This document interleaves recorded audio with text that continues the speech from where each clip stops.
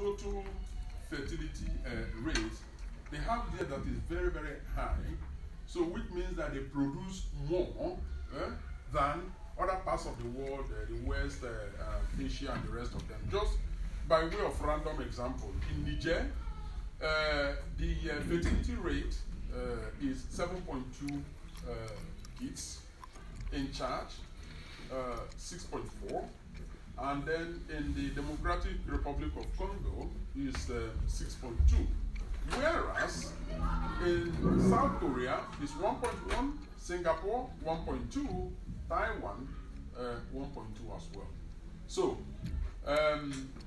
the growth rate, population rate in Africa is astronomically higher than most other parts of the world.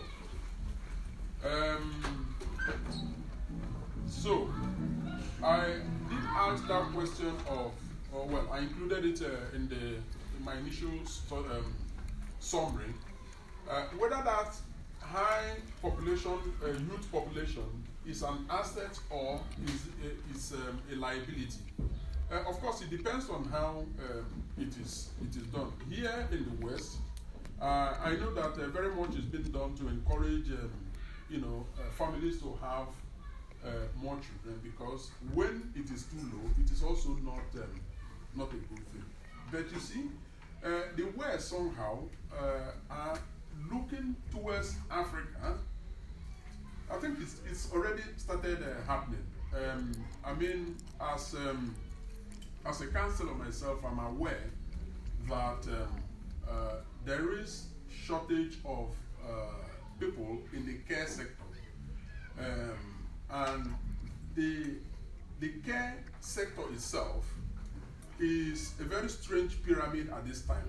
The older people are more in number, whereas the younger ones in working population are less. So what that means is that to maintain the services of the older people, people are living longer also here. You need more people on the middle to the lower side of the population curve to be able to produce for people who are older. Now, the population is not able to sustain it, and they are looking outside to recruit, for example, nurses, but also the broader care sector. Africa is one of the places where they are looking at. So managed well, high population should be an asset. But when mismanaged, of course, it can be very serious liability. So mismanaged youth population is a reality today, as we speak, in Africa. But that can turn around. So the question is how do you turn it around? I did make a categorical statement, in my introduction, which is that youths are victims of failed African leadership.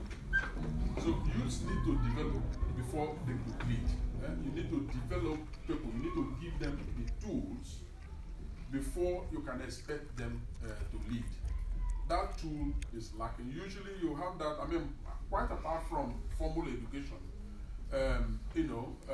through examples, people that you can look up to as mentors, as examples and all of that. I'm not sure there is anybody. As a matter of fact, in Africa, when you say you have to be careful where you mention if you are a politician, you have to be very careful, the environment where you are before owning up to be a politician, because that can land you into very, very serious trouble. Yet here, politicians, are looked up to as role models. They are not all saints, but at least they do their best. So youths in Africa lack role models, and that is an issue. Government facilitate youth development and leadership. You heard the lady with origin in Ghana and the project she coordinates.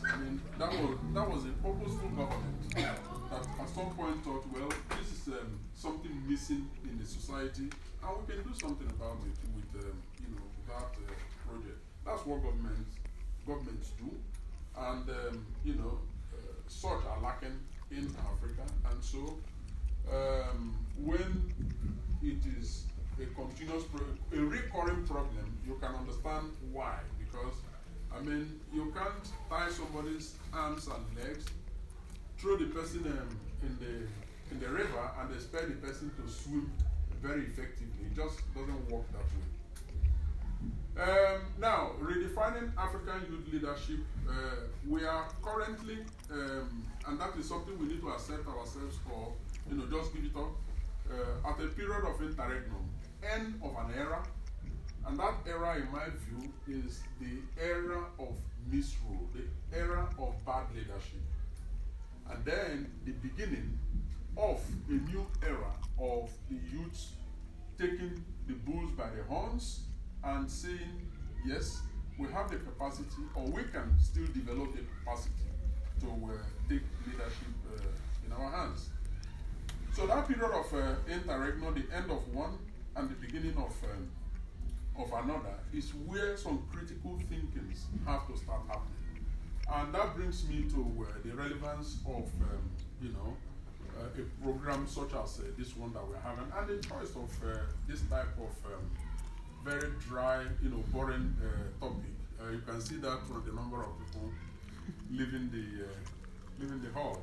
But these are very inconvenient conversations that we have to start having. I mean, yesterday when I listened to people like Kizito, talked about initiatives around agriculture, homegrown in Kenya, I believe. You heard Babatunde, talk about what he does here as well, and a number of others, be it the solar energy projects, self-finance, and made it very clear, and proudly too, that this is no charity, this is business, and the purpose of business is to make profit. He was not ashamed of that, and there's absolutely nothing wrong with that. Somebody believed in their narrative, put some money down, they are managing the money, and they're trying to make profit. These are all initiatives where African youths are involved in, and such initiatives have multiplier effects. But then, people need to realize that there is something in it for them, and begin to work towards setting such things up. One important case that I want to bring before you in regards to youths, African youths, taking the bulls by their horns, is the New Voices movement. Now, like I said, the initiator of the New Voices movement is here with us. He's going to come up here in a few minutes and spend just 3 to 5 minutes explaining the project by himself. But before doing that, I will just read out a statement from the concept note of the New Voices movement. It says, "We are young millennials who are sick and tired of being sick and tired of our country being a potentially great country." So they hear it every time. Oh, we have the potential to be great. Now they are tired of hearing it. They want to see it. We are also tired of waiting for some savior from some political circle to suddenly wake up and miraculously have a change of heart and start leading us right. Unlike taking laws into our own hands, we have decided to take leadership into our own hands. The New Voices movement is a pan-Nigerian movement that seeks to raise new leaders, new faces, and new voices in our political life in the pursuit of a vision to make Nigeria the knowledge and technological capital of the world by 2050. They are even more ambitious than the African Union that is targeting 2063, if I'm not mistaken. Ladies and gentlemen, join me in welcoming Jude, the initiator of the New Voices movement.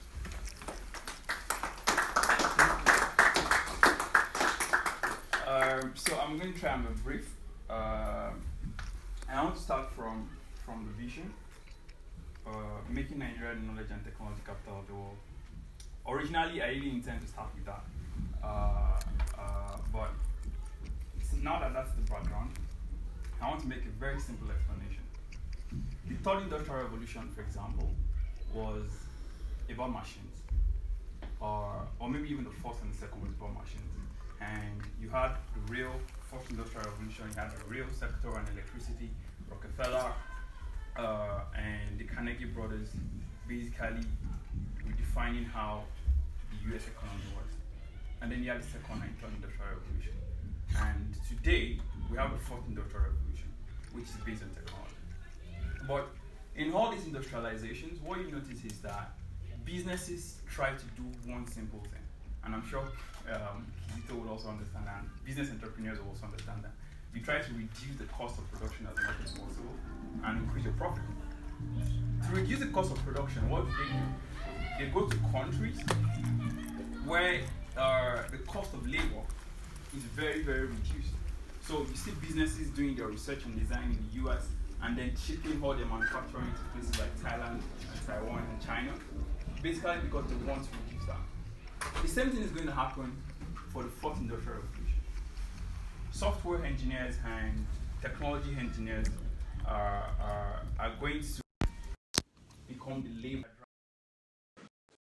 And if there's any place that we can project as that frontier for the kind of development that the fourth industrial revolution is, it's Africa. And why is that? You need young minds, creative minds, to be able to drive technology. And right now, and in the next 20 years, the only place where you will find the largest number of young minds is in Africa. And that's why that vision is there. But I see a lot of young people, like myself, go into, and this is also about other young people, go into businesses, technology, doing a lot of stuff like, again, Kizito is doing, like Babatunde is also doing, and trying to improve the space. But we have a sort of resignation about the institutions that matter, the politics of our society. And every attempt, almost every attempt that we young people have put our energies and creativity into has almost started with the premise that we will always have a bad government. We will always have bad governance. And we don't try to change that political space, but just leave it in one corner and then deal with whatever it is that we have. But we know countries don't develop like that. We know that countries that move from poor countries to rich countries, for example, the Asian tigers, South Korea, Taiwan, Thailand, they didn't shelve their politics. They basically solved the leadership problem. And that's what Raising New Voices is trying to do. As young millennials, as young people, we hear it over and over again. There's a lot of, you can't have your iPhone if DRC doesn't exist. Because the main component that powers your, maybe not power your iPhone, but that makes your iPhone is in DRC. Exported in raw material all the way to China, where the manufacturing is. And we have a lot of potential in Africa. It just doesn't materialize. Why? Because bad governance exists. Because we have bad politics. Now, our theory of change is simple.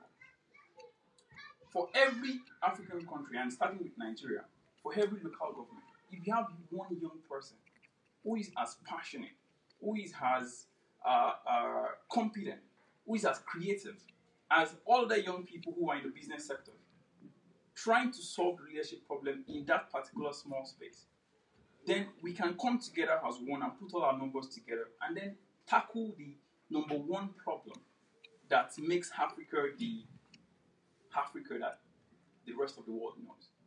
And this is very, very important. And that's why the name of the movement is called the New Voices Movement. And the goal is to raise new voices, young people who are creative, who have all the competencies and all the ideas and all the creativity to go into business, right? But rather channel that creativity into solving the leadership problem, which is, I think, the fundamental problem that Africa has. I'm going to say one thing before I sit down.